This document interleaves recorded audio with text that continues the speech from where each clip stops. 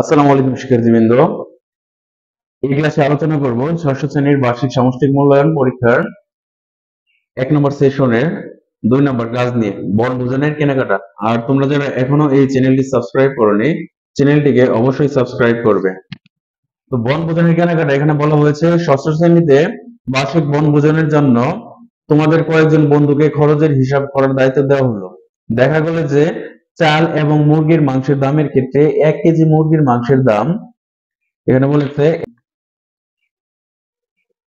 1 KG মুরগির মাংসের দাম 3 কেজি চালের দামের চেয়ে 3 টাকা কম। 1 কেজি মুরগির মাংসের দাম 3 কেজি চালের দামের যে দামটা হয় সেখান থেকে 3 টাকা কম। চাল ও মুরগি কেনার জন্য তোমাদের 500 টাকা দেওয়া হয়েছে। মনে করো যে চাল আর মুরগি এই দুটা কেনার জন্য তোমাদের 500 টাকা দেওয়া হয়েছে। যদি 2 কেজি মাংস ও 3 কেজি চাল কিনো তাহলে তোমাদের 16 টাকা ঘাটতি হয়।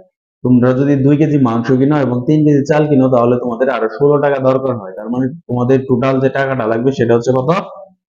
516 টাকা। এই হিসাব থেকে তুমি একটি বীজগাণিতিক রাশির মাধ্যমে প্রকাশ করো। 1 নম্বর প্রশ্নে বলা হয়েছে, আমরা লিখবো এখানে, মনে করি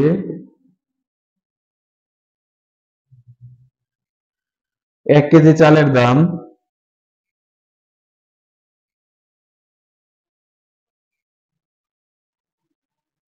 1 কেজি 1 কেজি চালের দাম x টাকা। সুতরাং চাল কিনছে কত কেজি? 3 কেজি। 3 কেজি চালের দাম কত হবে? x এর সাথে 3 দিয়ে গুণ দিলে কত হয়? 3x টাকা। বলা হয়েছে 1 কেজি মুরগির মাংসের দাম 3 কেজি চালের চেয়ে 3 টাকা কম। তার মানে লেখা যায় যে সুতরাং 1 কেজি মাংসের দাম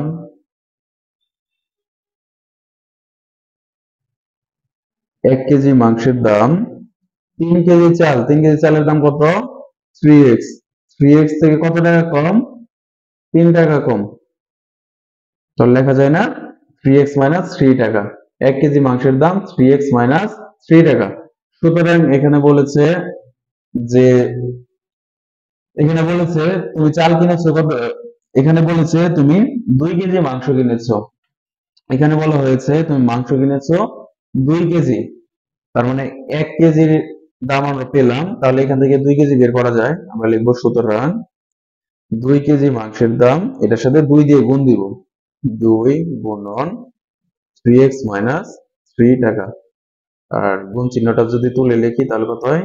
2 ইন্টু 3x মাইনাস 3 টাকা।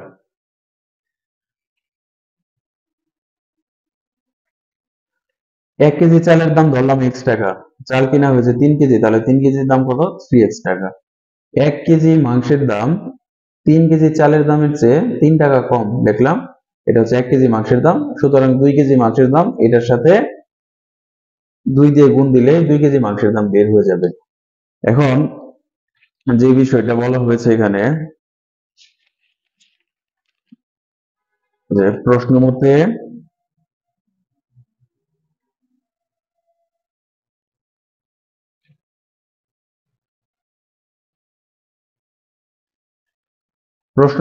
এখানে বলা হয়েছে, মনে করো তোমাকে 500 টাকা দেওয়া হয়েছে এবং তুমি মাংস কিনেছো 2 কেজি, চাল কিনেছো 3 কেজি। তাহলে আমরা লিখবো 3 কেজি চাল, 3 কেজি চাল কত? 3x প্লাস মাংস কিনেছে 2 কেজি, 2 কেজি মাংস কত দাম? 2 ইন্টু 3x মাইনাস 3। 3 কেজি চাল আর এটা হচ্ছে 2 কেজি মাংস। এই দুইটার দাম হচ্ছে কত?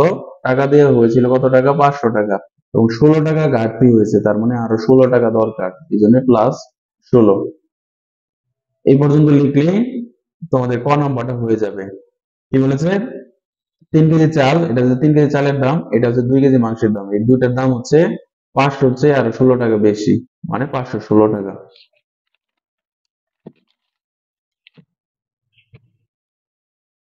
এরপর 2 নম্বর, রাশির পদগুলোকে একটি ট্রির মাধ্যমে প্রকাশ করো। রাশি কত আছে দেখো, আমরা লিখবো বীজগাণিতিক রাশিটি হলো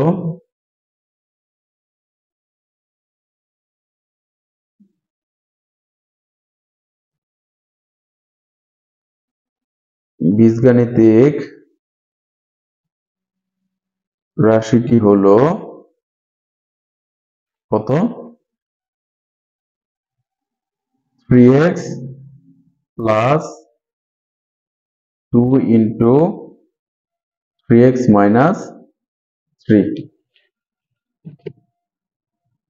3x plus 2 into 3x minus 3। এখন এটাকে আমাদের টির মাধ্যমে প্রকাশ করতে বলেছে। তো দেখো এটা হচ্ছে আমাদের বীজগণিতিক রাশি। এই রাশির পদগুলোকে আমরা কি টির মাধ্যমে প্রকাশ করব। পদ কি?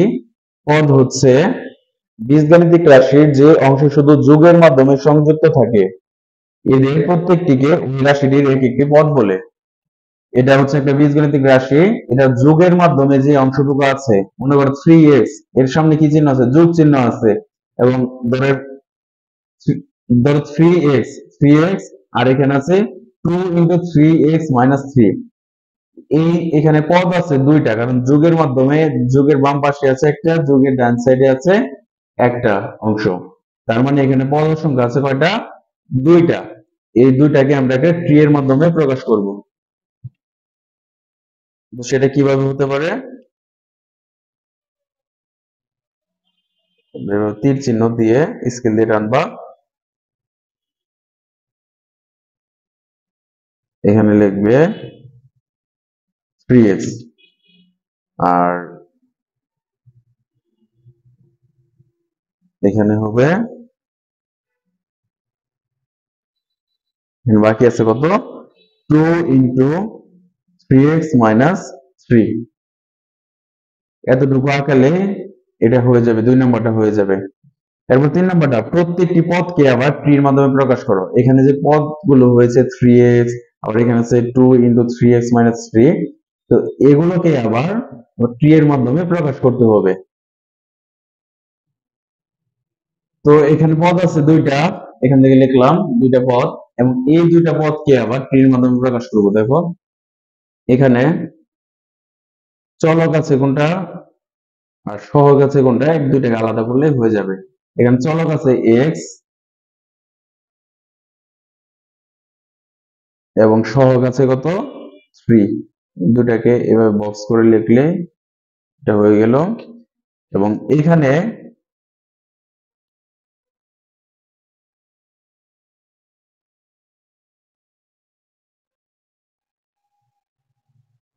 এখানে সহগ আছে কত? 2। আর চলক আছে 3x মাইনাস 3। তো এটা আমাদের হয়ে গেল যে প্রত্যেকটি পদকে একটা ট্রি এর মাধ্যমে আমরা প্রকাশ করেছি। এরপর 4 নম্বর প্রশ্ন বলেছে প্রত্যেকটি পদের সহগ এবং চলক নির্ণয় করো।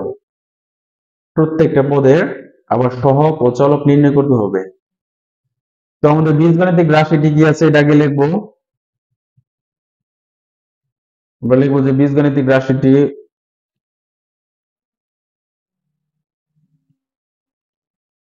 বীজগাণিতিক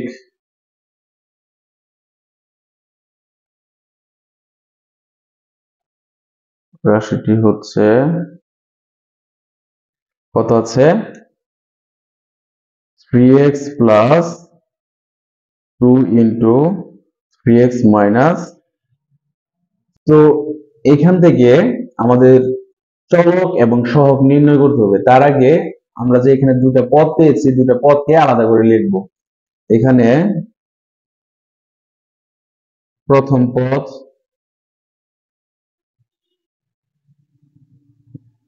কত পেয়েছি? 3x। এখান থেকে চলক কোনটা আর আমরা টির মাধ্যমে যেটা দেখিয়েছি এটা এখানে লিখে দিলে হবে। এখানে চলক, কত? চলক হচ্ছে x আর সহগ আছে কত? 3। সহগ এখানে চলক x এবং সহগ হচ্ছে 3, x টা হচ্ছে চলক আর 3 টা হচ্ছে সহগ। আবার দ্বিতীয় পদ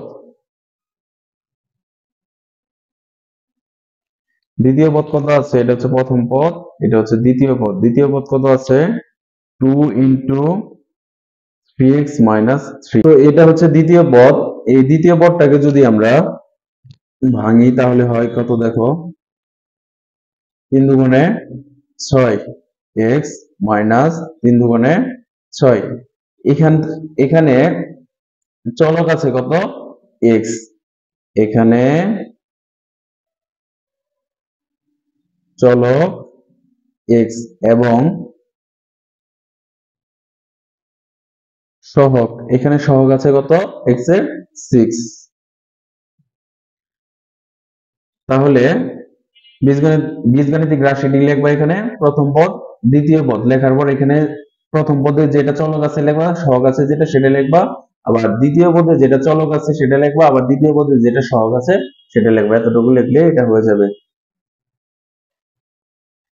এরপর দেখো 5 নম্বর প্রশ্নে বলা হয়েছে বীজগাণিতিক রাশিটিকে সমাধান করে 2 কেজি চাল এবং 3 কেজি মাংসের জন্য তোমাদের খরচের হিসাব করো। তো বীজগাণিতিক রাশিটা কি সেটা আগে আমরা লিখে নিব। আমরা লিখব 1 নং হতে পাই 1 নং হতে পাই 3x plus 2 into 3x minus 3 সমান 500 plus 16। তো এটাকে আমরা এখন সমাধান করব। বীজগণিতিক রাশিটিকে সমাধান করো। তো আমরা এটাকে কি করব? সমাধান করব আগে। তো সেজন্য 3x প্লাস 3 দুগুণে 6x মাইনাস 3 দুগুণে 6 সমান 500 সাথে যদি 16 যোগ দাও তাহলে কত হবে? 516। বা এখানে আছে 3x আর এখানে আছে 6x, দুটাকে যদি আমরা যোগ দেই তাহলে হবে 9x মাইনাস 6 সমান 516। এখানে দেখো 6x তার আগে 6, এখানে দেখো 6 তার আগে আছে মাইনাস, তো সমান চিহ্নের বাম সাইডে আছে এটা যদি ডাইন সাইডে নেই তাহলে হয়ে যাবে প্লাস 6। 516 যোগ 6 মাইনাস 6 হয়ে গেল প্লাস 6। 9x সমান 516 সাথে যদি 6 এর যোগ দেওয়া হয় তাহলে হয় 522। বা 9 এর সাথে x এর গুণ অবস্থায় আছে, তাহলে গুণ থাকলে সমান চিহ্নের ডানে যায় হয়ে যাবে ভাগ। সুতরাং x সমান 522 কে যদি 9 দিয়ে ভাগ দাও তাহলে হবে 58। তো 1 কেজি চালের দাম তাহলে কত বের হলো? 58। যেহেতু আমরা ধরে নিয়েছিলাম 1 কেজি চালের দাম x টাকা, তার মানে 1 কেজি চালের দাম দাঁড়ালো 58 টাকা। এখন চাল কিনতে বলেছে তোমাকে এখানে 2 কেজি, সুতরাং 2 কেজি চালের দাম 58 গুণন 2 সমান 16 টাকা। এরপর বলেছে 3 কেজি মাংসের দাম কত? তো 3 কেজি মাংসের দামের জন্য আগে আমাদের অবশ্যই 1 কেজি মাংসের দাম বের করতে হবে। আমরা লিখব 1 কেজি মাংসের দাম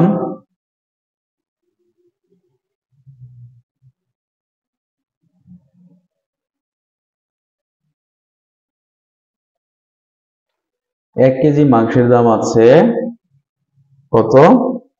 3 কেজি চালের চেয়ে 3 টাকা কম, তার মানে 3 কেজি চালের দাম কত? 3x মাইনাস 3 টাকা সমান 3 গুণন x এর মান কত? 58 বিয়োগ 3, এত টাকা। 58 সাথে 3 দিয়ে গুণ দিলে হয় 174। 174 থেকে যদি 3 বিয়োগ করি তাহলে হবে 171 টাকা। 1 কেজি মাংসের দাম বের হয়ে গেল আমাদের 171 টাকা। তাহলে মাংস কিনতে বলেছে 3 কেজি, সুতরাং 3 কেজি মাংসের দাম 3 কেজি মাংসের দাম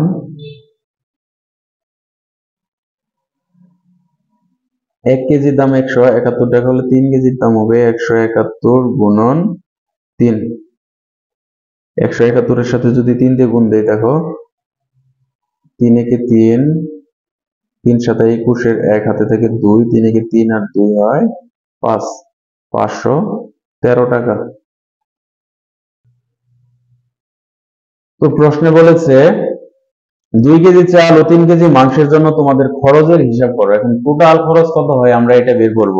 তো 2 কেজি চালের দাম বের হচ্ছে 116 টাকা, আর 3 কেজি মাংসের দাম বের হচ্ছে 513 টাকা। টোটালটা যোগ করব। সুতরাং 2 কেজি চাল ও 3 কেজি মাংসের দাম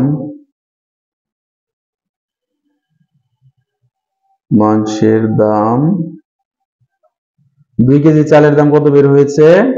116 টাকা, যোগ 3 কেজি মাংসের দাম 513 টাকা। দুইটাকে যদি যোগ করি তাহলে হবে 629 টাকা।